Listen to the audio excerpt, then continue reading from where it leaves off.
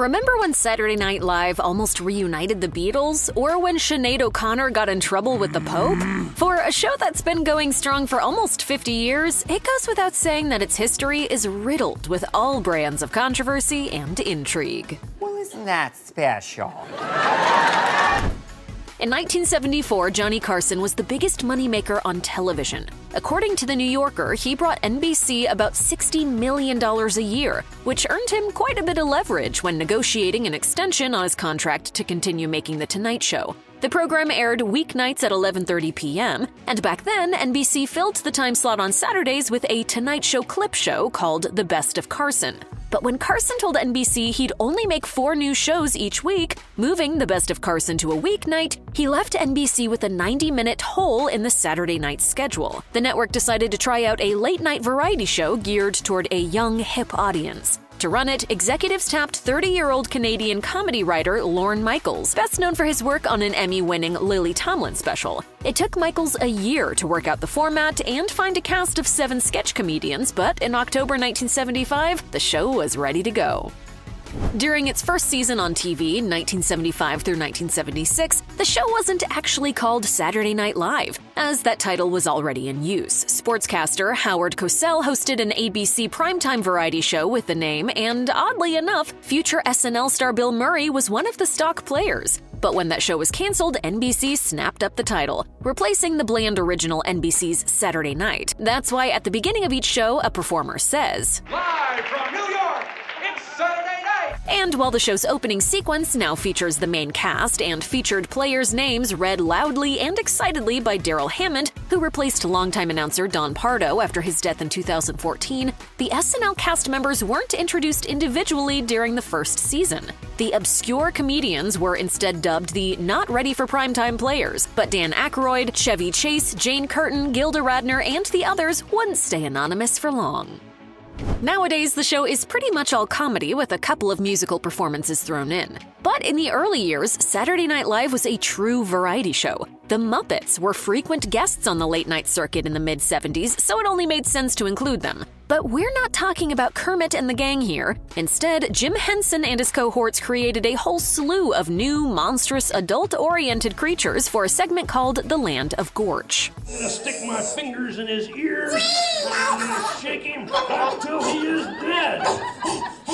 It might have been the first and only time a Muppets project was not well received. Considered not as fresh and urgent as the SNL manic sketch comedy, the segment ground each show to a halt. And due to Writers Guild rules, the sketches couldn't be written by Muppets writers, leaving regular SNL writers to do it, and they resented the puppets for taking up valuable airtime. The Muppets were gone after the first season.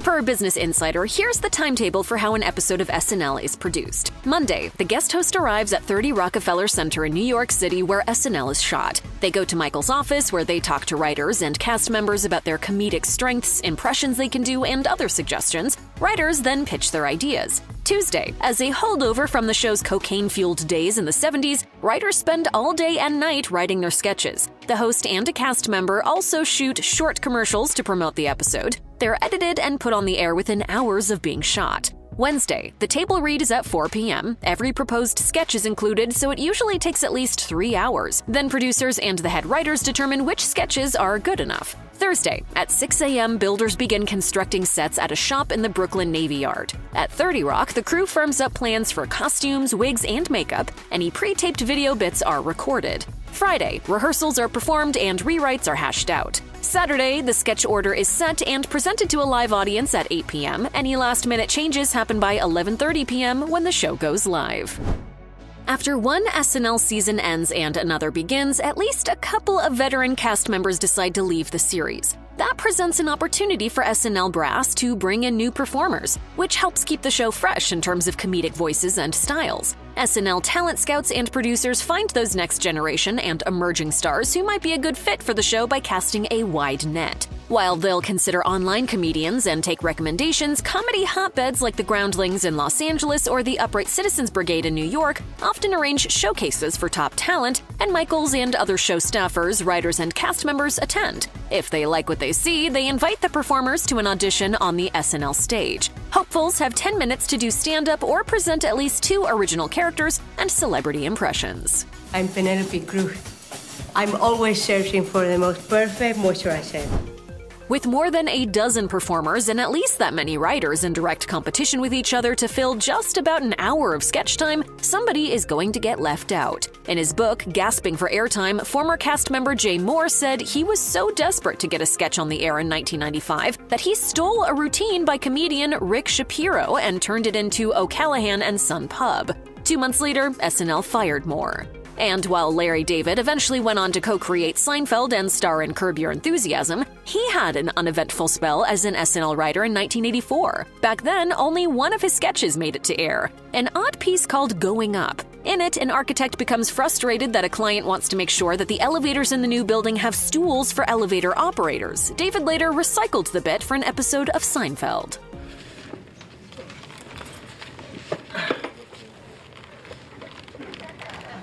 Not bad. It's obvious which guest hosts SNL likes the most because they're the ones who keep coming back. Steve Martin, Alec Baldwin, Woody Harrelson, and Melissa McCarthy are a few who have meshed well with the program. On the other end of the spectrum, there are hosts who will likely never return because they were difficult to work with, obnoxious, or both. In a 1992 episode, host Nicolas Cage confides to Michaels that he fears he'll be the worst host in the show's history. Michaels replies, No, that would be Steven Seagal. Al Franken wrote that joke, but many SNL alumni, including David Spade, have named the martial arts actor the show's worst host. But according to Michaels, the worst was probably early TV star Milton Berle, who guested in 1979 and disrupted the show with mugging, ad-libbing of old and tired jokes, and arranged beforehand to have the studio audience give him a standing ovation at the end. Tina Fey, however, didn't beat around the bush when she told Howard Stern who she thought was the worst, Paris Hilton. That's hot. While many of the show's performers come from an improv comedy background, it's forbidden to improvise on SNL. The show has to be planned down to the second to account for each sketch, musical performance, and a commercial break. But not every host and musical guest follows that rule, and many were subsequently banned. In 2003, Adrian Brody did an impromptu, borderline racist bit with a Jamaican accent while introducing reggae singer Sean Paul. In 1996, Rage Against the Machine asked for 2 upside-down American flags to be hung on the stage. When producers said no, the band hung them up anyway. Stagehands tore them down just seconds before they were supposed to perform, and their second song was canceled. The musicians were escorted from the building before the episode had even finished. Sen Dog of Cypress Hill claimed his group earned a ban after smoking marijuana during their SNL performance. And let's not forget Sinead O'Connor's infamous Pope incident in 1992. Just because an SNL episode airs, it doesn't mean it stays that way forever. Producers often tinker with shows for reruns, replacing a sketch that went poorly with a superior version recorded during dress rehearsal. That means some lost sketches only survive on DVD and streaming versions. One of them, Butt County Dance Party, aired in 1976. In the sketch, a small-town sheriff played by Dan Aykroyd hosts a TV dance show, and winners get to have their names run through a teletype machine to check for outstanding warrants. But when the machine malfunctioned, Aykroyd tried to improvise and told everyone to keep dancing, although there was no music. NBC cut to random stock footage of car crashes, then pulled the sketch from reruns. In another instance from 1985, NBC president Brandon Tartikoff appeared in a sketch to collect urine samples from cast members for drug testing, but it was later deemed to be in poor taste. In the reruns, it's swapped out for an extra musical performance by Simple Minds. For decades, each episode of Saturday Night Live has basically followed the same format: a bunch of standalone sketches, a couple of musical performances, and Weekend Update somewhere in the middle. In 1986, that all went out the window, but just once, to cater to a very special guest. Acclaimed director Francis Ford Coppola was the host, and the through line of the episode was that Coppola was directing the show. The credits were stylized like those of an art film, and the music was provided by that night's musical guest, avant-garde composer Philip Glass. Cheers star George Wendt was on hand to deliver the opening monologue and appeared in sketches, while Coppola didn't act in anything apart from appearing as himself, sitting in a director's chair and interrupting the show every few minutes to critique the actors' performances or other aspects of the production. Dennis, you can't do a satellite interview with Pinochet. It's too much like Ted Koppel. Koppel. Sorry, Koppel. Anyway, it's not original. He also appeared in vignettes with Michaels and cast member Terry Sweeney to discuss innovative ways to save the show, which NBC was actually considering canceling at the time. Many of the most popular SNL characters have been spun off into feature films, but very few of them have been financially successful. Some of these include The Blues Brothers and the classic Wayne's World. Does this guy know how to party or what? It's the $100 million plus box office take of the latter that encouraged the production of more and more SNL movies in the 1990s and early 2000s. A Night at the Roxbury offered a look at the backstory and home life of those unnamed guys, played by Will Ferrell and Chris Kattan, who bobbed their heads to Hathaway's What Is Love and tried to pick up uninterested women in a series of sketches in the mid-1990s. It earned a respectable $30 million at the box office in 1999, and so did Superstar, about Molly Shannon's awkward schoolgirl character, Mary Catherine Gallagher. Other films didn't fare so well. It's Pat, revolving around Julia Sweeney's character Pat Riley, the joke being that people couldn't figure out the character's gender, barely saw release in 1994, nor did Al Franken's Stuart Smalley vehicle Stuart Saves His Family the following year. As of 2023, the last SNL-based movie to see a theatrical release was MacGruber in 2010. Not every single aspect of Saturday Night Live is produced as its live broadcast. Since the beginning of the show in the 1970s, pre-taped segments, short films, and commercial parodies have almost always been a part of the SNL format. Tom Schiller produced standalone films for SNL in its early years, such as the flash-forward death meditation, Don't Look Back in Anger. They're all dead. I'll tell you why. 'Cause I'm a dancer.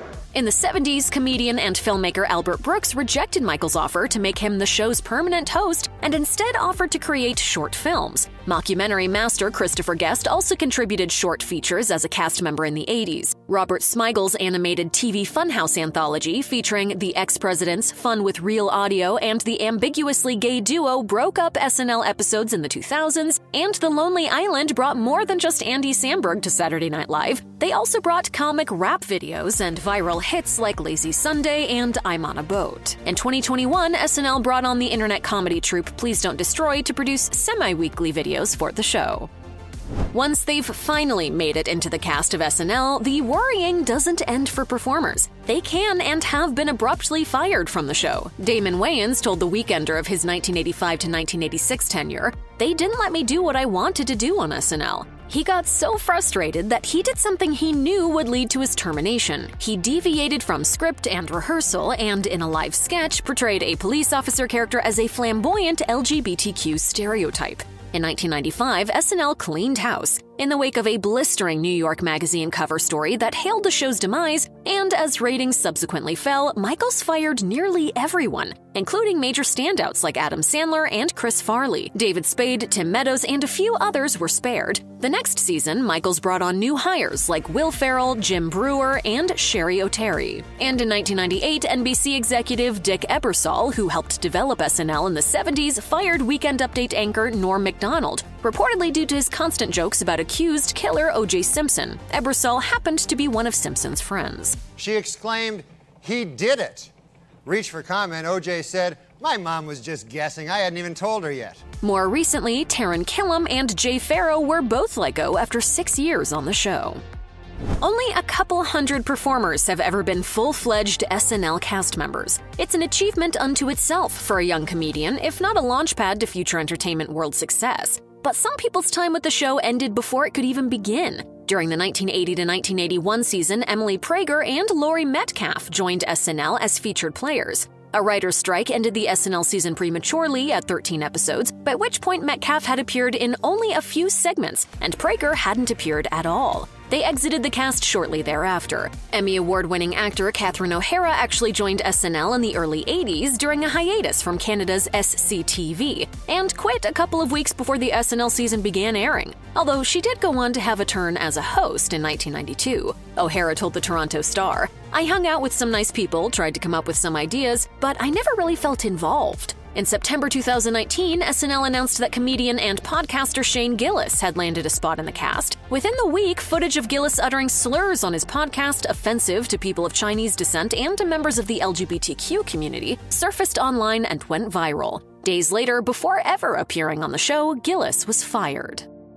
According to the New York Post, 6 years after the Beatles split up in 1970, concert promoter Sid Bernstein offered the Fab Four a whopping $230 million to get back together and go on tour. The band members declined, but the cultural incident was fresh in the minds of Saturday Night Live viewers later that year. So Michaels went on camera in September 1976 and pleaded with the Beatles to reunite on his show and play 3 songs for a comically small amount of money. And told them I was authorized by NBC to pay them the sum of $3,000. That was $3,000 for just 3 songs. It was all a joke, but unbeknownst to Michaels at the time, 2 Beatles actually considered accepting. Paul McCartney and John Lennon happened to be together watching SNL on TV at Lennon's apartment when Michaels made his pitch. McCartney told Rock News Desk, "John said, we should go down, just you and me. There's only 2 of us, so we'll take half the money. But it would have been work, and we were having a night off, so we elected not to go."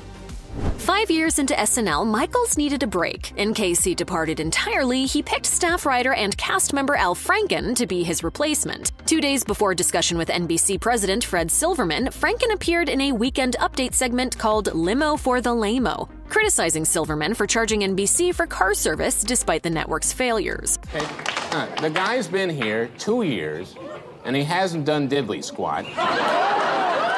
Okay, and he gets a limo. Now, that enraged Silverman and led to such animosity toward SNL that Michaels wound up leaving the show altogether. NBC appointed inexperienced TV producer Jean Doumanian to replace Michaels. Her first task, hire new performers, as most of the old ones left with Michaels. Doumanian hired stars like Eddie Murphy and Joe Piscopo while the show cycled through writers. During the 1980 to 81 season, SNL lost 30% of its audience, while critics lamented the slide in quality. The 11th episode of the season featured an extended riff on the Who Shot JR storyline from Dallas, with cast member Charles Rocket faux shot. During the show's Good Nights, guest host Charlene Tilton asked a wheelchair-bound Rocket how he felt. He said, "It's the first time I've ever been shot in my life. I'd like to know who did it."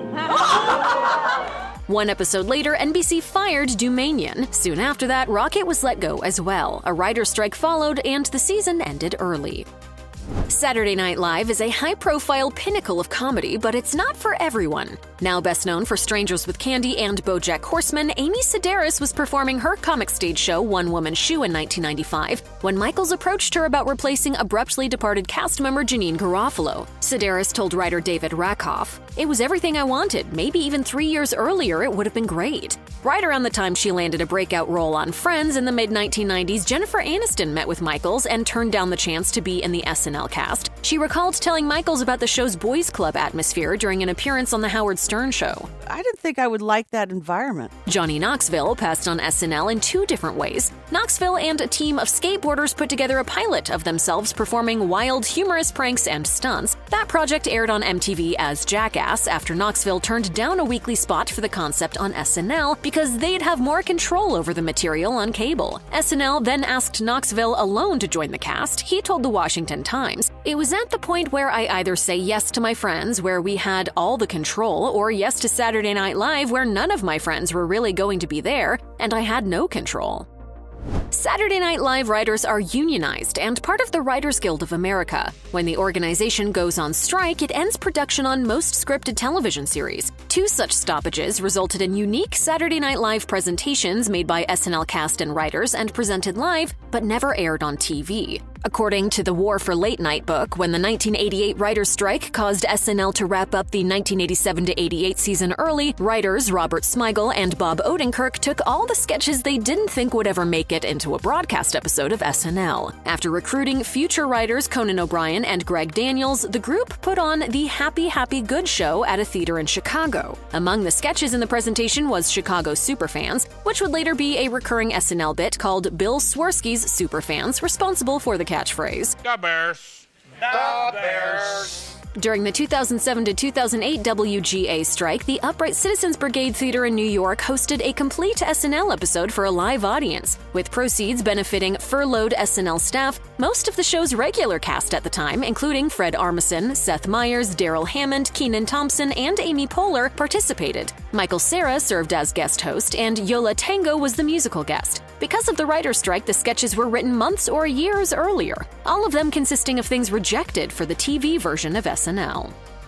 It's not uncommon to meet a romantic partner in the workplace, and Saturday Night Live seems to be the kind of place where people make lasting love connections. Star Wars favorite Carrie Fisher hosted SNL in 1978 and met Dan Aykroyd there, but according to Aykroyd, their romance began while filming The Blues Brothers. Scarlett Johansson hosted SNL in 2006 when Colin Jost was a writer on the show, and they worked on a sketch together in 2010 when Johansson returned. By 2017, they were an official couple. They married in 2020. And I met the love of my life here. Merry Christmas.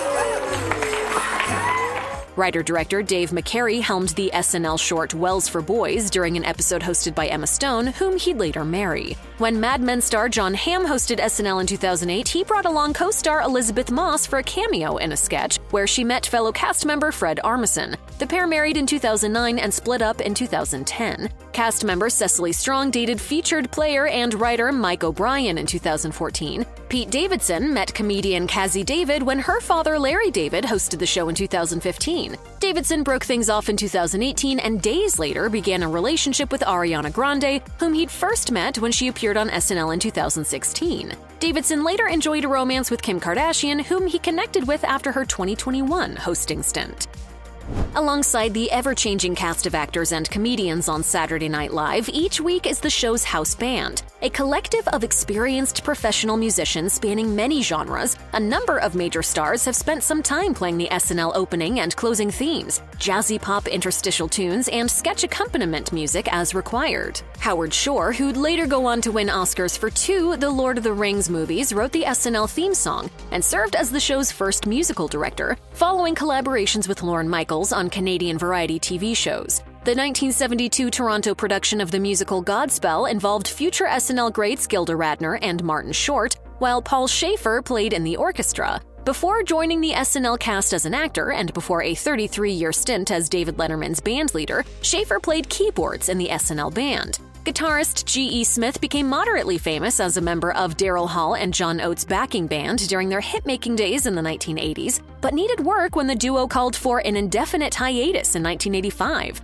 That's when Michaels returned to SNL after his own hiatus, and according to the Morning Call, he asked Smith to be the show's band leader. Still photography comprises a big part of both the look and flow of Saturday Night Live. In transitioning to and from commercial breaks, SNL puts up photos of each episode's guest host, generally of a humorous and whimsical nature. Since 1999, SNL official photographer Mary Ellen Matthews is the person responsible for those bumper celebrity portraits. Matthews takes the job seriously, aiming to make the host comfortable enough to let loose and be creative. She told Vulture, "I like to make it as easy as possible for everyone. I don't want them overthinking this part of the show. It should be super fun and super easy. It's an open invitation to get kooky." The SNL production schedule is so tightly packed that Matthews and a handful of costume and prop assistants get no more than 90 minutes over the span of 2 days to shoot an entire episode's bumpers, about 4 or 5 different visual scenarios, which makes proper planning key. Matthews added, "We try to find out who's hosting as far in advance as possible so we can start thinking about it."